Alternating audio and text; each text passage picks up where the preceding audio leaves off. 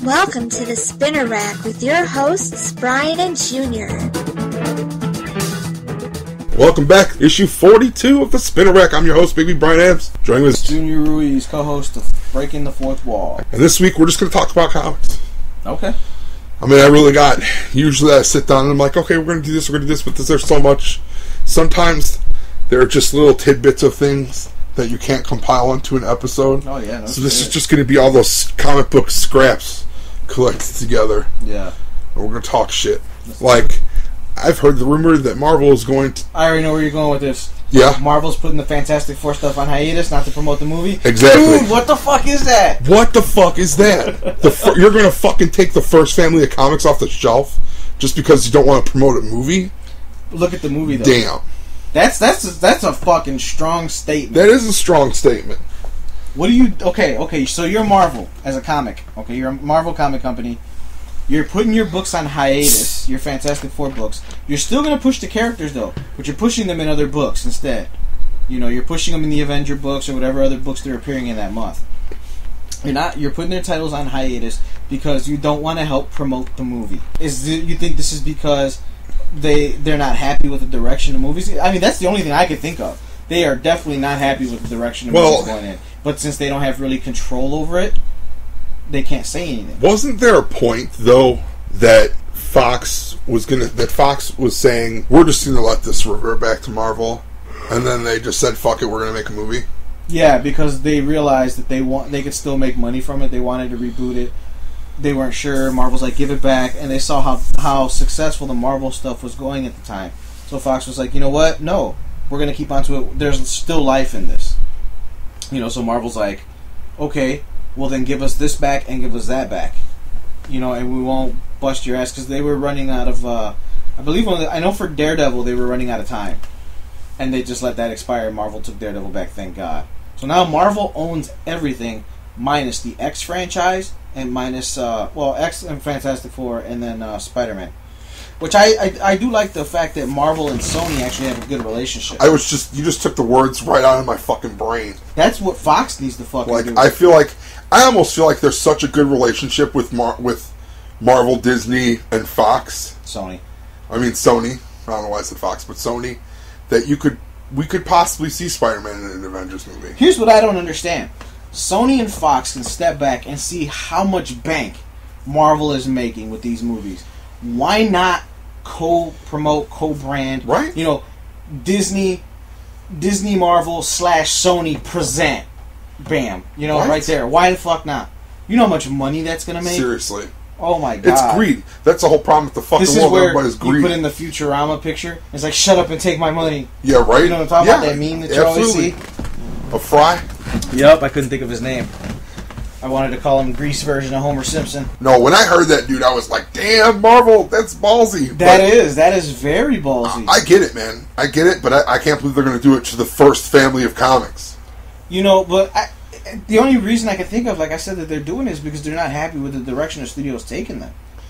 Well, they are taking it in a horrible direction, and we've talked about this before. Have you spoken to, whether in person or online, anybody who's excited to watch this new Fantastic Four movie? Not a single fucking person. No. Everybody who comes into the shop is like, dude, I'm not in a hurry to watch that. I will not watch that. I personally don't know if I'm going to watch it. I mean, I will, eventually. I don't know if I'm going to rush to the theater and see it. Like when it comes on TV and it just happened, you're like, oh, I'll check this out for about 30 seconds. I don't know. Unless it really sucks. It could be Catwoman, you know, which I've never seen. I've actually watched it. More than like a glimpse of. I've watched it. Oh, no. It was Catwoman in name only. Well, yeah, I know. They totally changed everything else. I didn't want nothing to do with that piece of shit. Or Elektra. But I tried to watch Elektra. You know what? The director's cut to Elektra wasn't as bad. Yeah, see, it's the same thing with Daredevil. And that's what people said about Daredevil, but I don't think it made it any different. I think Daredevil still was just Daredevil. It was alright. I'm excited for the Netflix stuff, though. Yeah, I'm not particularly a fan of Daredevil. Kind of fuck that character. Yeah? Yeah. I've always liked Daredevil. So speaking of which, like... I'm one of the only Marvel books I still keep up with. Here's another stupid thing that, like, if anyone's listening to this show, they'll know all what I'm three talking of you? about. Yeah. Hey, Lewis, thanks. Yeah, totally. So, but for the people that actually listen, Dennis Barger and his weird little war with Mark Waid. I fucking love Dennis. Dennis is a personal friend of mine. Yeah, I know that. I know. Dennis has been on the show. He was awesome. I love Dennis. But, like, is Mark Waid, like, really a dick, or is this just some kind of weird, hokey, like, busting each other balls kind of thing? You know what? I'm just going to go ahead and kill this conversation real quick. All I'm going to say is we need to have Dennis on the show again to talk about this. Yeah?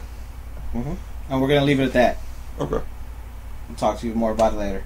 Right on. So, Mark Waid. I'm going to move on. I'm going to keep with the Waid, though.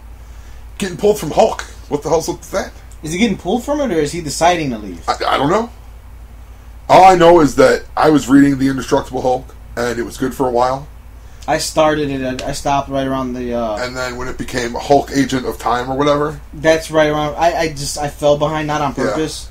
But I stopped reading it, like, that story arc where Walt Simonson came back for the artwork, and they went in the past, and he was hanging out with Thor in the Antarctic or whatever. I was like, eh. Yeah. I'm not a fan of Walt Simonson's art. I mean, I'm a fan of him for what he's done. Man, his Thor stuff is awesome. His Better A is pretty good. Like, that Better A stuff. That's my favorite Thor run. But you know what? Excuse me. I'll go one step further and take it to the point where it's like, remember the conversation? I don't remember if we recorded it or it was just a conversation you and I had separate, but how we were speaking of artists and how when they first come on the scene, usually they find their niche, but then they find it and it's awesome. But then a few years later, they say they're growing as an artist, and in retrospect, their artwork fucking sucks. I think that's what happened to Simonson, in my opinion, when he was doing the Better Ray Bill shit back in the 80s. Dude, that stuff was phenomenal. But if you look at his artwork now, it's way too sketchy for me. It's too animated for its own good, you know? Like, and when I keep saying that, the image I have in my head is that cover of Indestructible Hulk where he's crouched down and he's trying to pick up the hammer. It's just so much going on in that cover. I'm just going to have to pull it out and look at it. I know what you're talking about, but I have to look at it. You know, that's the thing. That's why I hate when I write my reviews. Like, and this is why I'm glad that we here at Comics Remixed and the Spinner Rack, we're fans. We're not trying to be like some corporate entity that talks about, like, we're fans talking about what we're passionate about. Like, today I might love Mark Waid, tomorrow I might hate him. And then the next day I might love him again. Like, and in no way am like I a professional writer. Yeah, I'm just a fan reviewing comics when I write my reviews. Yeah, that's what I read, what I thought. What can I say? Some of these books are just hard to be passionate about reading. You know what? I agree, because like I told you earlier, there's books that I would love to sit back and be like, dude, I need to catch up on this. I have three separate piles. My pile of, I need to hurry up and catch up with this book. I am currently caught up with this book. Why the fuck am I still buying this book? You know? Like, I buy it, but I can give a shit if I'm caught up on it. Yeah, and then why the fuck is it we're buying books that we don't give a fuck about? You're just like, see, here's my thing. It's like out of habit. That, and I'm a fan of the character. Great instance, Catwoman and Green Arrow. Ann Nocetti's writing. It's no secret, I do not like Ann Nocetti as a writer. Now, I still bought the Green Arrow stuff. I haven't bought the Catwoman stuff in a while. That's another one I need to catch up on. But I'll go back and buy it because I am a fan of Green Arrow and Catwoman. You know, regardless, it's like, okay, their overall... I look at the character from their inception to where they're currently at. And I look at it like a timeline. Okay, you know, like if they were real people, I'd be like, okay, this is when I first met them in their life. I want to know everything. Or like my life personally. You know, my life, I go through ups and downs. I go through boring parts. Right. I go through exciting parts, you know. That's how I look at it with the writers. It's like, okay, it's a funk. It's going through this. It's going through that. But at the same time, it's the character, you know. I was doing that with Batman and Detective. Even when I wasn't liking it, I was still buying it. See, I haven't been reading any Batman books. The last book I read was Batman, one of these damn 0-year tie-ins or whatever. And it kind of lost my interest. In my opinion, like Scott Snyder's writing on Batman after the Owl stuff, because Death of the Family, it started off so fucking great. The ending sucked so hard that, like, at that point I was like, Scott Snyder, you lost me. And when I read a character, I get a feel for, okay, that's a character, because you've been reading these characters for years. So, like, with Joker, I always heard Mark Hamill's voice. You know, I've always seen I could just see it. Even after, when Dark Knight Return, or when it came out. Kind of like now when I read Bane, I hear Tom Hardy. Yeah, I hear Tom Hardy. Yeah, you know, shit like that. And then when Dark Knight came out, I could do either Mark Hamill or I could do Heath Ledger. Right. But when you just get a feeling, okay, that's Joker. But when Scott Snyder took over and he started writing the Joker in that Death of the Family story arc, Dude, I did not feel like that was Joker. I kept waiting for the reveal that was an imposter. Let's not like totally slam Scott Snyder here. Oh, I'm not, because he wrote Severed, and I fucking loved Severed. But his Batman was awesome pre-New 52. That's right. Snyder's detective run was fucking phenomenal. Well, no, see, I said all the way up through Court of Owls. And then he came into New 52, and his New 52, for me, has just got started off great. Weaker and weaker and weaker. Right, that's what I said. It started to me with New 52. Yeah. Court of Owls was great. Death of the Family, meh. Court of Owls was alright. And then Death of the Family was totally The end just killed it for me. Once I saw that end, and then like I said, it didn't feel like the Joker.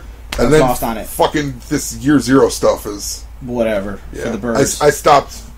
I mean, I still read it, but I haven't. It's been like 3 issues. It sucks. Honestly, I read the first issue of Batman Eternal. I was just gonna ask you. First Batman comic book I've got excited about reading in a while. It was good. Are you caught up on Batman Eternal? Fuck no. No? Yeah, the first issue was the only one I read. I'm so behind, dude. I'm I'm actually looking forward to reading it. I'm excited to read some Batman Eternal. I'm not excited to read the Bionic Man, but no, I haven't caught up on the Eternal. I want to though. Okay. I'm caught up on everything else. Yeah. I read. What do you think of the new direct? Okay, before I get to this. Oh, you know what? I realized. No. Hold on. Original Sin. Hold on. Mark Waid. I started this fucking 10 minutes ago. Mark Waid, and we never came back to it. I started hating that book, Indestructible Hulk. Mm-hmm. I wasn't excited about him doing the new run, and then I read the first issue. And I don't know if you've read the first issue. No. Spoiler alert: Bruce Banner is fucking brain dead. Okay. Someone shot him through the head, and his brain, like he turned into the Hulk with his head open and his brain hanging out. So his brain matter just got like scattered. Wow. So when he turned back into Bruce Banner, he's pretty much a retard. Wow. No offense to those people. You know, I'm not saying he's. Well, I read like the solicit for issue 4 or 5 or whatever. Yeah. And they said that Bruce Banner is no longer the Hulk. And there's a new Hulk. Well, that's the thing. Greg Pak's taking over again, I think. Yeah. As the writer and way it's going. And it really sucks because I was all prepared to hate this, and I think that's the most interesting thing I've ever seen with the Hulk. Nice. That's as interesting for me as Planet Hulk was. Like, I'm a big Hulk fan, and I felt like Hulk's been a really underused and poorly dealt with character for many years. Okay. There are very few storylines for me with Hulk that I thought were good. When he goes into the future and sees himself as the Maestro. Yeah. That was a great storyline. That's classic. I loved all the Mr. Fix-It, the Gangster Hulk. Yeah. Loved that stuff. It's all classic shit. That's when Peter David was writing all that. Yeah. And then Planet Hulk for me was awesome. Yeah. I thought Planet Hulk was probably the best Hulk storyline in the past like 20 years. And then World War Hulk sucked. They built all this awesome momentum up, and World War Hulk just ate the dick. So I know you're a big Walking Dead fan, dude. Anyway. Yeah. So, let me talk to you about this. What did you think of this 12-part epic that just concluded? What the fuck was it called? No Way Out? No, was that it? No Way Out was before it, I think. What the hell? What's it called?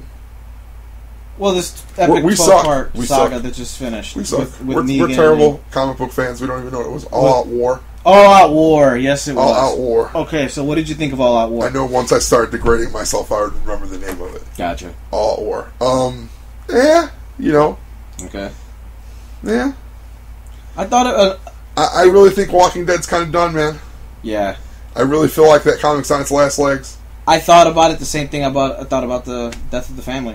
Yeah. Great build-up, you know, but then at the end it just got weak. He's just like, no, I'm going to let you live. Yeah, I was fucking like, really? Yeah. Really? See, my thing with Walking Dead, and we've discussed this before, it's like, I get it, it's a story of survival, but it's like every story arc is the same, you know, hey, meet a few new people, equals new villain, fight for survival, move on. Rinse, wash, repeat. Yeah, no. Totally. Did you read the latest one? What is it? Well, I think 128 will be out by the time this airs, but 127, the deluxe one, with the way they introduced the new cast, and I think it's a year or so after All Out War. No, I haven't read that yet. You haven't read that one yet? No, yet. That was a good one. I'm behind. It sets it up. It's a year. I believe it's a year or two later. I know quite a bit of time has passed. Now, the Hilltop is its own community where Maggie runs, and Rick now runs Alexandria, which is the community he lives in. Rick's got this scruffy beard-shaved head, and he's got, instead of the nub, he's still got the nub, but every morning he wakes up and he's got like a prosthetic hook to help him as a hand. So Rick has now come into the fact that he's accepted the leader role, and he's like, yes, I am the leader of these people. He's like super cool. Carl's grown, you know, he's 2 years older now. he wants to go to work at the hilltop in this sawmill or something like that. He refers to Andrea as mom. You know, 'cause I guess, you know, she obviously helped raise him and stuff. Right. So things are a little bit different. Jesus is now dressed as like a samurai, and yes, his name is Jesus, not Jesus. He dresses like a fucking Ronin samurai. He got the armor and everything's pretty cool. There's a lot of secrets because you see throughout the issue, you know, like Andrea looks at Sophia, not Sophia, what the fuck her name is, the Spanish chick, Rosita. Huh. And she's like, "Hey, did you talk to Eugene yet?" She's like, "No, not yet. We haven't had a moment to speak." She's like, "Well, you need to take care of that situation, but you don't know what it is." And there's a lot of that going on. You're like, "Oh, you know, this and this and this," but you're like, "What? Just fucking tell me," you know. So it basically shows you, okay, here's the new fresh faces who are joining Rick's camp, what Rick has been up to, and who's still around doing what. It's like I said, it's a deluxe size issue. At the end of the issue, Carl's speaking to somebody. He's walking down the stairs, he's got a candle lit, and he's talking about some chick who lives a few doors down who showed him and a couple of the other boys her boobs. And he used to like her, but now that he's seen her boobs, he's not sure how he feels. Because it's like he thought she was more of a classy lady kind of thing. That's awesome. So you hear the voice like, well, how does that make you feel, and blah, blah, blah. So at the very last page, you see he's in the basement of the house that they live in. And there's a jail cell in the basement. He's got Negan in the jail cell. And Carl's been talking to Negan for like the last year or however much. And just because he needs somebody to talk to. And Negan has lost weight. He's got long hair and stuff. And at the very last thing, Negan goes, "Can I ask?" He's like, "You know, I appreciate you coming down here to talk to me and blah, blah, blah." And Carl's like, "Yeah, it's cool. You know, I have somebody to talk to." Like, they're friends, you know. So then he goes, "Can I ask you a question?" And Carl goes, "Yeah, what?" And he goes, "Do you still want to kill me?" And Carl looks at him, he's like, "Every fucking day," or something like that. He's like, "Yeah." He just basically reassures him, "Yes, if I have a chance, I'm still killing you." And that's how the issue ends. What the fuck, dude? Yeah. Spoiler alert. Oh, that's crazy. That's Have you been reading his Invincible? No. His Invincible's fucking nuts, too. Dude, you know, I haven't read that fucking book since, like, issue 6. Oh, my God. But I do have every issue minus issue 4. People out there, if you guys got a copy of Invincible number 49 that you really don't need, or you want to sell it to me for like less than $5, I'll gladly take it off your hands. 49 is the only issue I need, up to from 1 through 100, and I think I have up to like 103 or something. But then there's a small gap, and then issue 109 or 110 where Invincible gets raped. And I was like, I must buy this issue. So I bought it, and I actually read that full issue. You didn't read it. You're looking at me. Oh, yeah. No, see, you said rape, and I immediately thought prison sex. And then I was like, I don't remember him getting butt raped by anybody. Yeah, it's funny, because that's the same thing I thought when you're like, Invincible gets raped. I'm like, he's getting ass fucked? Yeah. But then it's like, it's the superhero chick that decides to ride him against his will. We are so fucking two stereotypical fucking heterosexual dudes. Whatever. He gets butt raped? that chick, she's like, I'm making babies with you, motherfucker. Yeah. She's like, you know you want it. You're He's gonna like, like no. it. He's like, I don't want it. She's like, really? Because I could feel different or something like that. That's hot shit right there. Yeah. Well, you do. There's a hot chick trying to ride you. Mentally, you're like, no, you know, I don't want to do this. I don't get off me. But your body is its own language, you know. Obviously, David Gorder doesn't read comic books. Oh, dear God, don't get into that shit. He would know that She-Hulk doesn't run around fucking people. It's crazy fucking bitches and Invincible. It's not true, dude. Did you read? I don't know if you've read back in the 90s, around the Onslaught time. Mm-hmm. Remember how Juggernaut was a member of the X-Men after Onslaught? Yeah. Okay, there was an issue in Uncanny X-Men where She-Hulk and Juggernaut are laying in the bed, and they're talking about how great they just had sex and all this shit. So I remember later on, Spider-Man was around, and he's like, "Really, Juggernaut? How did that feel?" She's like, "I bet you're not the same." He's like, "I bet you're not the same." Basically saying, "Bitch, he broke your walls. You're not tight anymore. There's no way in hell you're still tight." Dude, it was the funniest fucking comic I read. Because it was so much innuendo in there, you know? Just basically suggesting how much of a slut she is. It's like, you just slept with Juggernaut. There's no fucking way in hell you're not sore. That's a terrible joke to make in a comic book. You know, but I was just like, wow. It is what it is. I think that was Joe Madureira. Who's that writer? I think he is Mark Miller. Millar. I'm sorry. Millar. Yeah, when he said that stuff, I was like, obviously he was trying to make a really bad joke. Yeah. And he doesn't know superheroes. But then I was kind of annoyed that this is the dude that's supposed to be making or driving us to a Justice League movie, and he doesn't know dick about Martian Manhunter. Yeah. He's like just going to slam on Martian Manhunter like that. Offended, dude. The Manhunter's the shit. Manhunter's the shit. What did I tell you about Warner Brothers? They suck, obviously. You know what I also think is funny? He just talked all this shit about a big green woman, right? Uh-huh. And She-Hulk. Have you seen the cover of Superman 31? Superman 31. Yeah, it just came out this week. No, I don't think so. Well, is that continuing? 2-3 weeks back, according to this podcast, Superman's on the cover fighting a hulked out green Lois Lane. Oh yeah, she's like possessed by Brainiac or some shit like that. Yeah, that's like, part of way to go. You got the guy spearheading your cinematic universe talking shit about a big green woman, but you're gonna go ahead and put one on your Superman comic. Kudos to you, Warner Brothers and DC. There is a disconnect between the comics. Oh, do you think? And the movies. Sometimes I wonder, dude, if they're not purposely trying to run DC Comics into the ground for Disney just to scoop up and buy. Which frightens me at the same time. But also I wonder, if Marvel got its hands on Batman, would it be awesome? I don't know. And you know how you can compare that? Would you want them intermingling these heroes? I don't think so, because Batman has such a rich history. That's not to say you can compare it to the Star Wars thing that's going on. You know, at the end of the year, Dark Horse loses the license, Marvel gets it back. Now, did you hear what Marvel was doing? This is kind of old news, but Marvel is totally wiping Dark Horse continuity. Yeah. So the expanded universe does not exist. So you get a little over 20 years worth of Star Wars stuff that now does not matter. And this is like the only company that's ever really done Star Wars, not including the early Star Wars Marvel shit. Right. You know, because that was something totally different.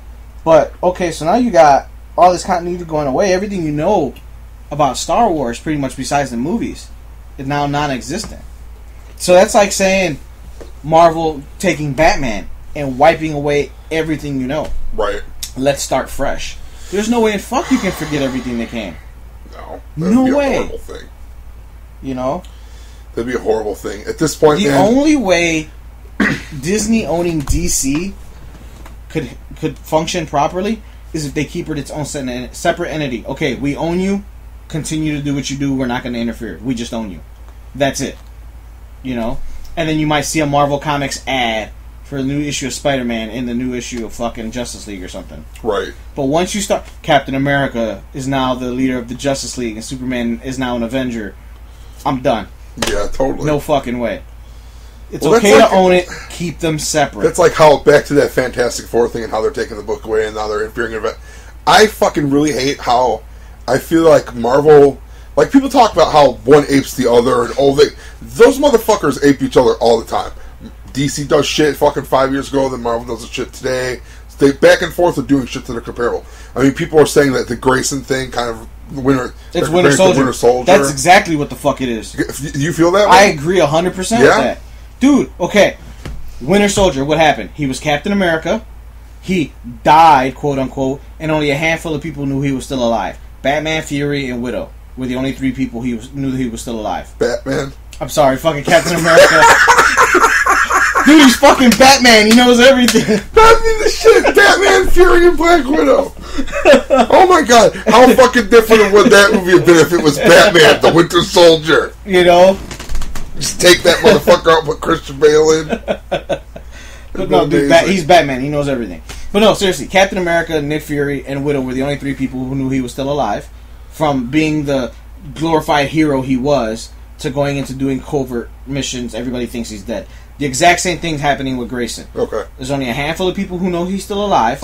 He's going into hiding. I'm gonna shut you off right there because I don't want to talk about that right now.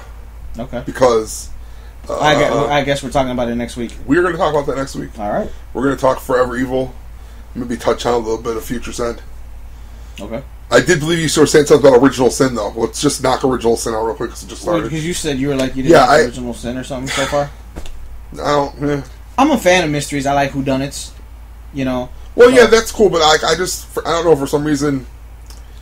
It's a little bit more gruesome than what they do, you know. Oh, he's not just dead. They fucking took his eyes. It's not terrible or anything. Like... Well, here's the thing. It just started. What's my thing? Give it toward, you know, you really I just feel like that first issue really, like, is a slap in the face to people that actually read Nova. Yeah. Okay. Because I feel like if you're buying that book, you've got to kind of... You have to be reading Nova. Kind of. I feel like if you're a fucking Marvel fan today and you're not reading Nova, like, you're probably, like, not reading one of their best books. I'm not reading one of their best books. You should read it. It's good. I'm so behind, dude. Dude, Superior Spider-Man, Thor... All New X-Men, Nova. All New X-Men, I'm behind. Those are my favorite books. I'm behind on a lot of titles. First issue of Cyclops was awesome. Was it? Loved it. See, I don't want to read that until I catch up with All New X-Men. Right on. Does it matter? Not really, because at some point, like after some shit goes down, Scott's like, fuck this dude. Like after the trial of Jean Grey stuff ends. See, I didn't read any of that. Okay, when that stuff ends, that's a nice little crossover with Guardians of the Galaxy. Right. I mean, I stocked the shit. I know what it is. When that shit happens and they're going to go back to Earth, he's like, I'm just going to fucking chill here with my dad. Okay.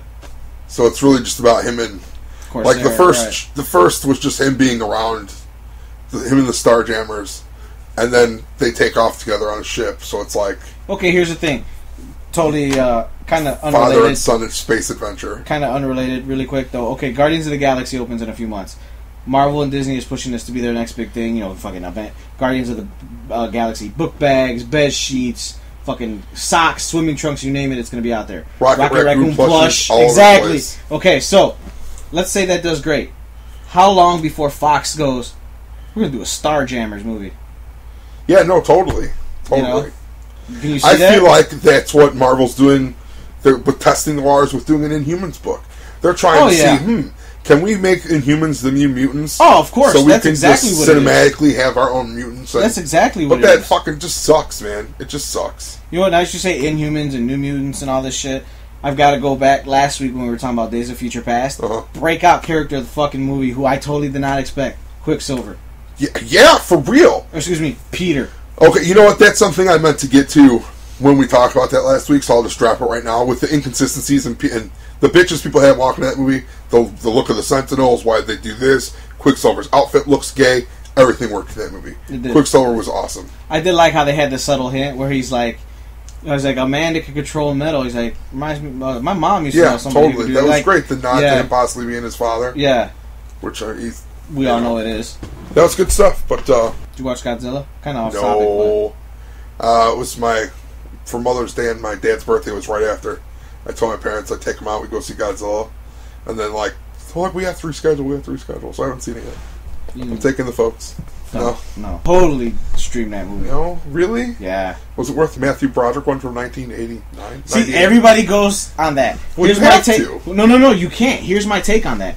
A lot of people forget that UPN had a Godzilla animated series in the 90s. No, I remember that. Okay, the Matthew Broderick Godzilla movie was spun out from the animated series. I think you got that backwards. No. I think the animated series was spun out from the Matthew regardless, Broderick movie. They connect to each other. Yeah.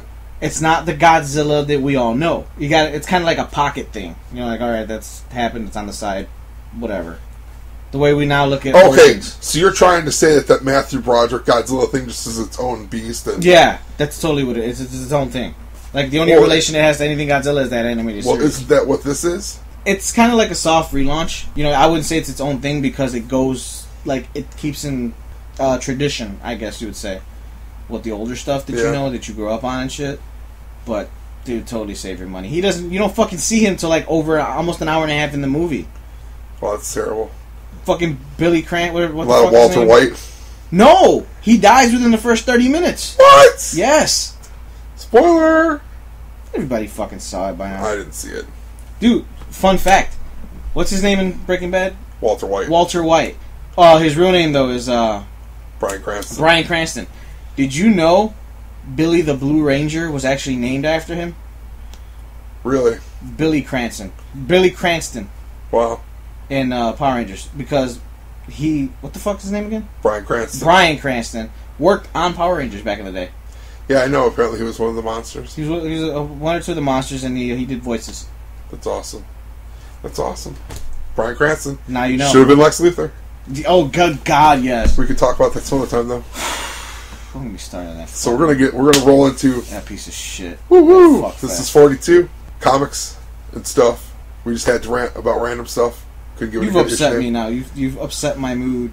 I have upset your mood. You've upset my mood. I've upset your mood. Way to go, bud. Yeah, I try. Sure you do. Anyway, that's issue 2. Issue 42 of the Spinner Rack. I'm your host, Big B. Brian Adams. My co-host, Junior Ruiz. As always, everything we do, comicsremix.com. Check it out. Go to the Facebook page. Like it. Comment on the post. Tell us we suck.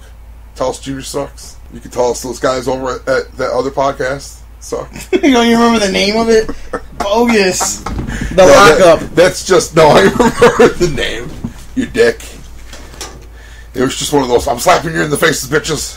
Podcasts are going to go to war. We're going to wrestle. Fuck your couch, nigga. There's going to be a tag team belts.